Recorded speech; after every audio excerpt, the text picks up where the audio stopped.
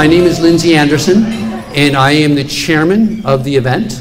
I'd like to introduce George Westerman. George is the co-chair of the award committee, and George has put a tremendous amount of effort in defining the criteria for the award and also in leading the team. And he is also the co-author of The Real Business of IT, How CIOs Create and Communicate Value. Without any further ado, let me introduce to you to George Westerman.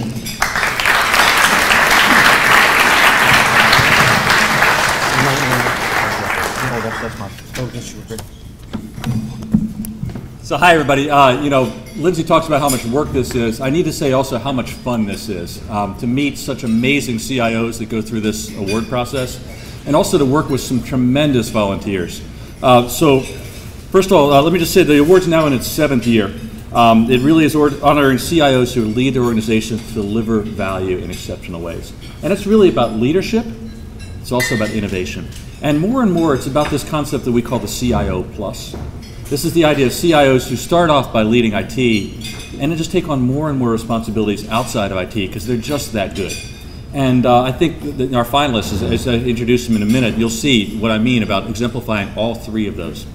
But first of all, let me just talk about, you know, working with the team here. It's just exceptional.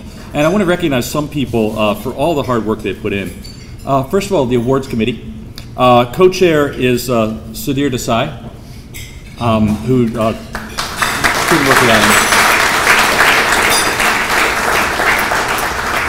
him. Mike Johnson actually founded the award how many years ago? Several years ago, and has been part of the award process ever since. So another Mike there. Also Ray Chang, who was the chair for a while, and now continues to help out, having been through that.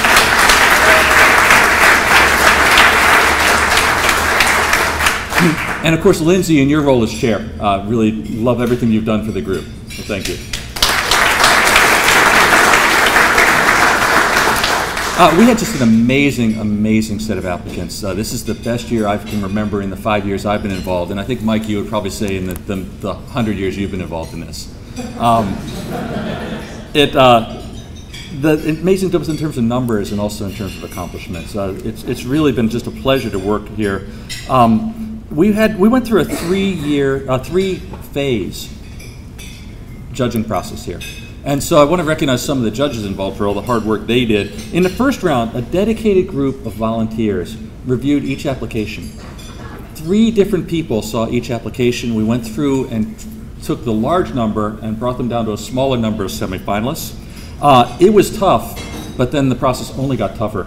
Round 1 judges. Any round 1 judges here? So Naeem's here, David, a couple other people. So thank you for that. Who's over there? Oh, hi. Good, thank you. Round 2, we took the small set of semifinalists. We had 5 CIOs, all of whom were finalists or winners of previous years in the competition.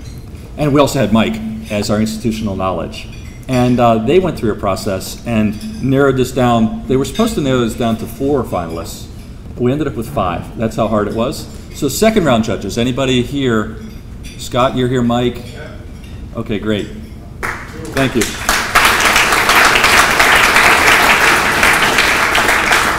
And in the 3rd round, we interviewed each finalist. And I gotta say, first of all, I love the fact I was chair, so I got to be part of the interviews without having to make this decision. That was a nice situation to be in.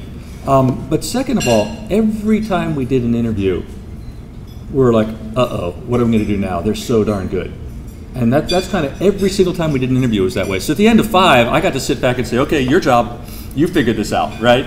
And that was really nice. So we had, Lindsay was part of that. Ray was part of that. And where are you? Irving was part of that. And so they had a tremendously tough job, and they found a way to make it work. So thank you.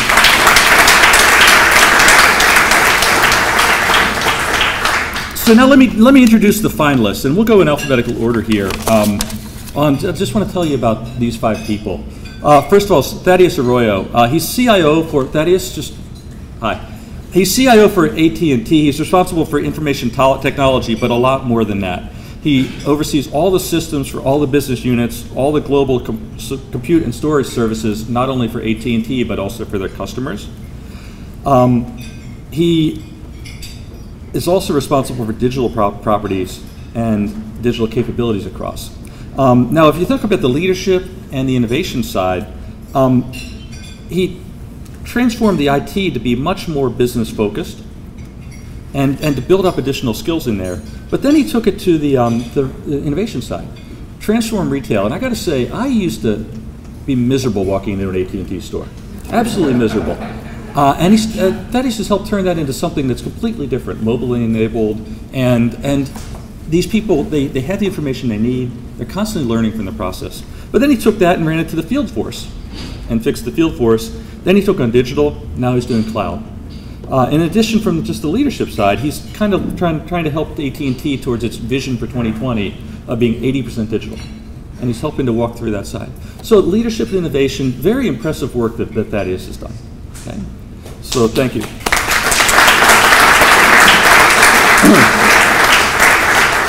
Dieter Haban. Also, I got to say, PhD, Dr. Dieter Haban. So we doctors have to hang out together a little bit, right?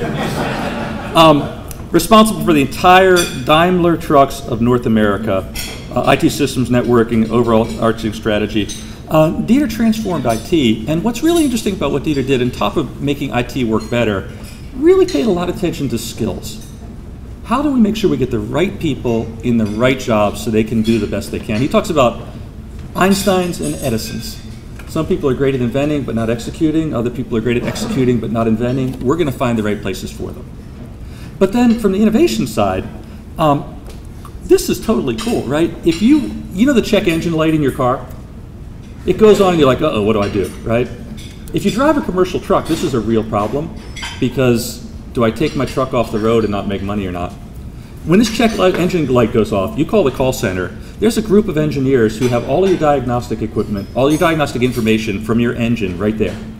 They tell you whether to come in today or whether to come in a week. And if you come in today, they got the part ready for you and the service bay ready for you right now. That's a neat use of IOE, and that's happening now with these trucks on the road now. So kind of neat stuff. And it'll extend to cars and other things as we go on from there. So Dieter, thank you.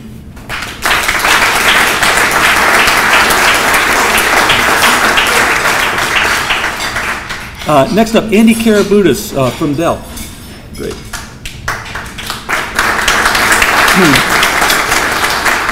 So Andy is Vice President and CIO for Dell.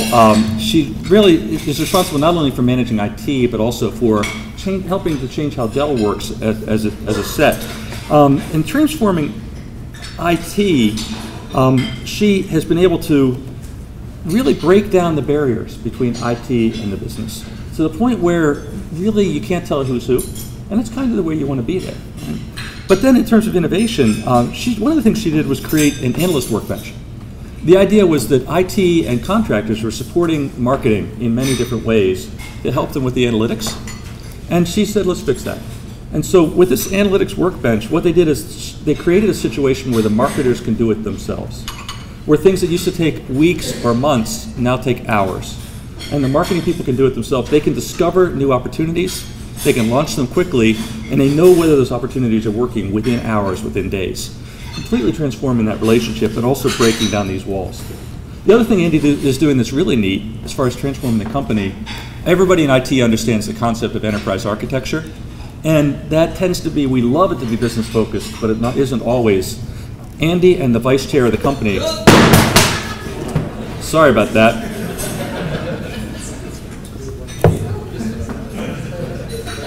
Andy and the vice chair of the company are doing business architecture of the business, and they're trying to figure out how Dell's going to look different and drive it forward. So Andy, thank you.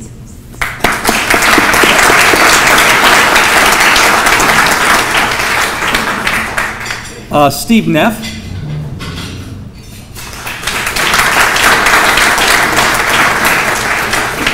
Steve, you're not a CIO, you're the CTO. I don't know what you're doing in this group. But as Steve, as Steve explained it, Abby Johnson, who runs the company, wanted it to be a CTO, and he wasn't going to argue with it, right? So Steve's enterprise CTO for Fidelity, and he has this IT responsibility over all the different business units. Steve's got a really tough job because Fidelity is a lot of different independent business units that don't necessarily like the idea of headquarters and don't necessarily like the idea of synergies. They do really well on their own, thank you. And Steve is still managing to drive synergies across those units. And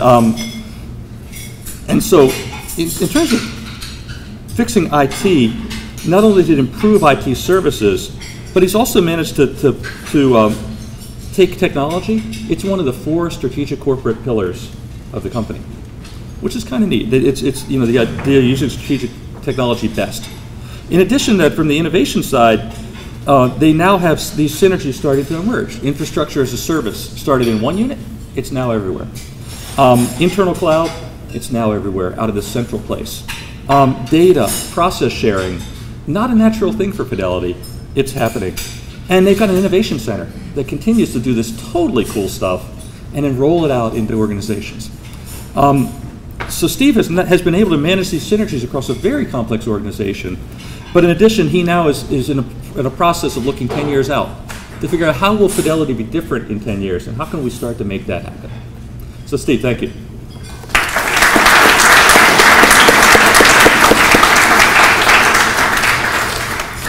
And last but not least, Rebecca Rhodes. Rebecca, you know, this being at the back of the alphabet, I'm a Westerman, right? This is never any fun, right? Rebecca Rhodes, President of Global Business Services at Raytheon and CIO. She's named CIO in April 2001 and became the head of Global Services last year? There you go.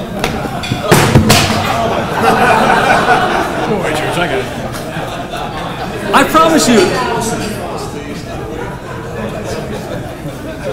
you, I had exactly 1 drink tonight. Okay, so I'm gonna move over here now, right?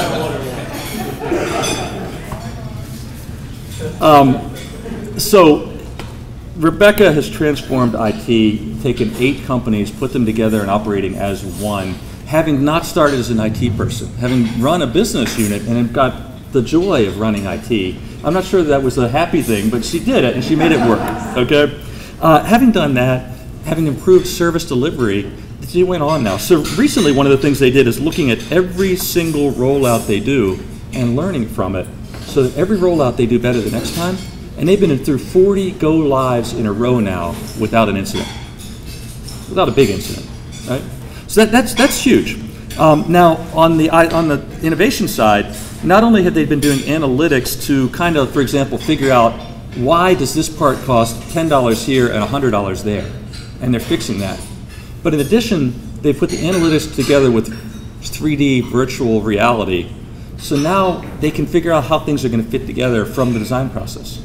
So one of the things they found, for example, is the parts fit together great in the schematics, but when you look at them in 3D with virtual reality, there was a wire harness that was going to rub up against a piece of equipment and break every month or 2. And they were able to fix that before they charged the government for new harnesses every month. And so that's kind of a neat thing, right? So that's neat. But the other innovation, or leadership, whatever you want to call it, from Rebecca, is the idea of saying, we've done great things in IT, what else can we do? And so Rebecca put together the story for Global Business Services, which is the shared service for the company to do what IT's already done in other things like supply chain, like HR, like finance. Now you told me you've done this now, you did it 4 times in a row before it was finally accepted? Yeah, but it was finally accepted, and now she runs all shared services for Raytheon, and is continuing to add these things in and put that professionalism and that performance into all kinds of things. So Rebecca, thank you.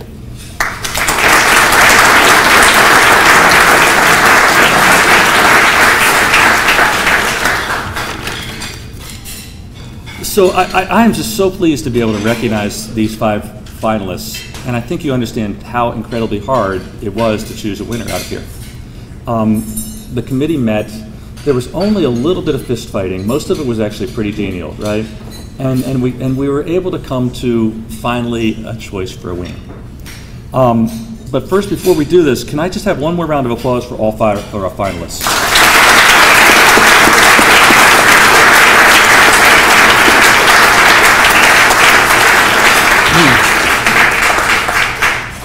As luck would have it, we have last year's winner here, Scott. Yes. And he's gonna present the award. You want me to read and you just hand out? Okay, there you go. By the way, these things I've been knocking all over the ground, these are the finalist things to hang on your wall, okay? One has broken glass now, but we'll deal with that. Very heavy, by the way, very heavy, yeah. So let me just make sure the name's right on here. Okay. The envelope, please. There we go, good. Well, let's unscrew this up. And now, the winner of the 2014 MIT Sloan CIO Leadership Award is Thaddeus Arroyo. Congratulations.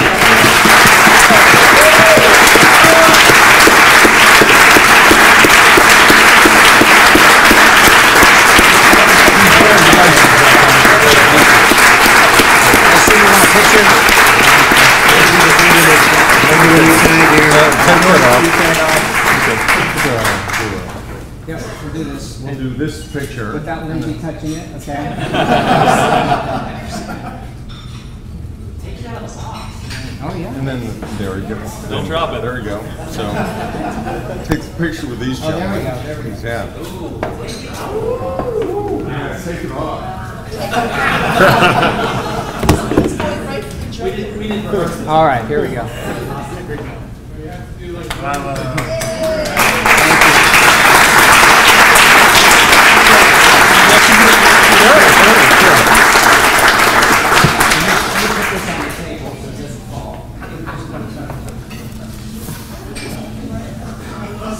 Or she doesn't get knocked over. So Thaddeus, you have some words you want to share? I do, but okay, great. I have to tell you, they really wouldn't tell us in advance, and it's true. So I'm going to have to socially source some comments here for you. And interestingly enough, I thought I would use some of the same dynamic technology that we all rely on to transform business, and use some of our own technology. So what this is based on now in the comments that hopefully I can share with you is some of the social sentiment, frankly, that's on the tip of your mind and you haven't even expressed externally.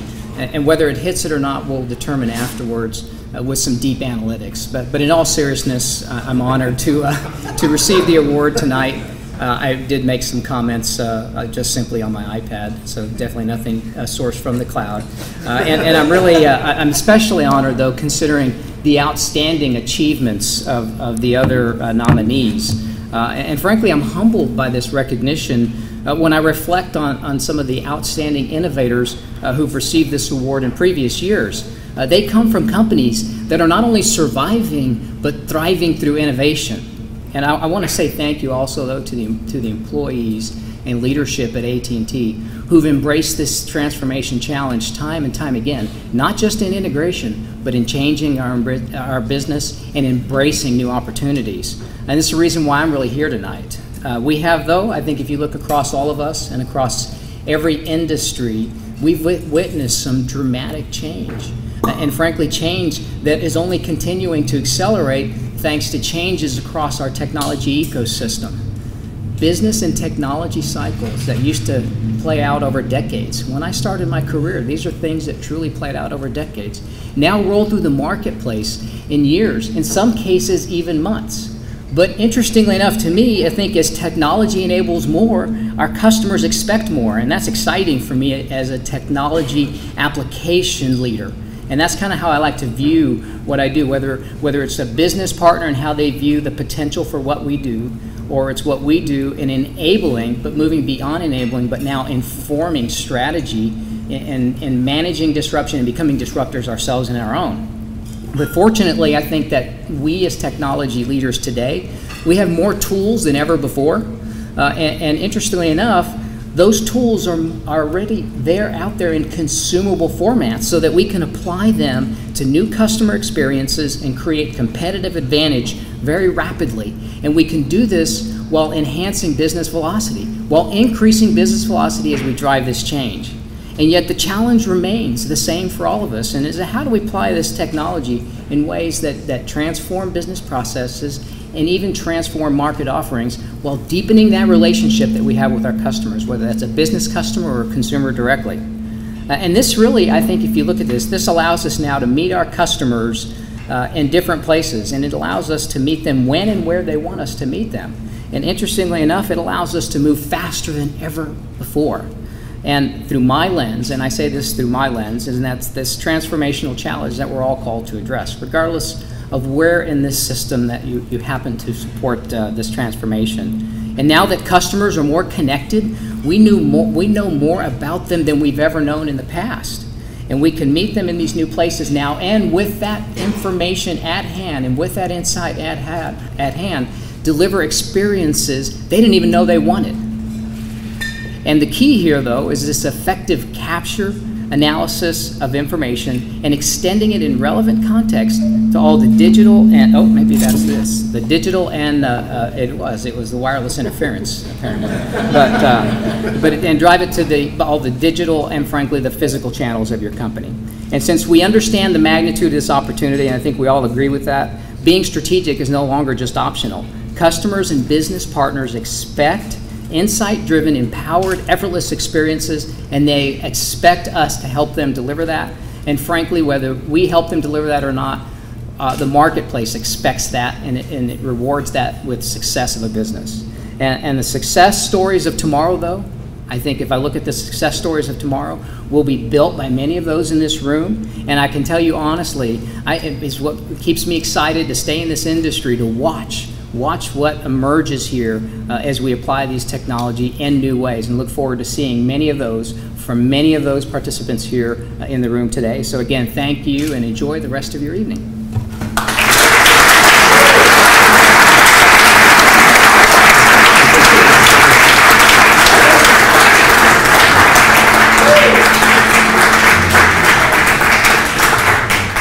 So congratulations again, Thaddeus, on the award. And I just want to come back to the 5 finalists again. You know, we were looking for people who are tremendous leaders, who are tremendous innovators, and who represented this CIO plus. And, you know, as I look across the 5 finalists, you know, the theme of this year was lead your digital enterprise forward. And every single one of our finalists could have fit that beautifully. So once again, let me just congratulate everybody in the room on the finalists.